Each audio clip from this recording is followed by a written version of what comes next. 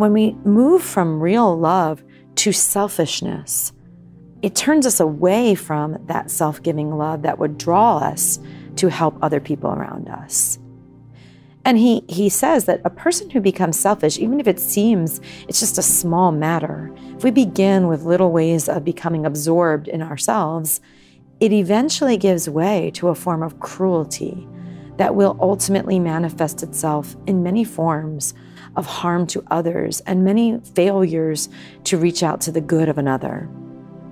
You know, anytime we look at widespread patterns of corruption, of stealing from others, of extortion, of abuse, of using another in an abusive way, that began with some turning in on self.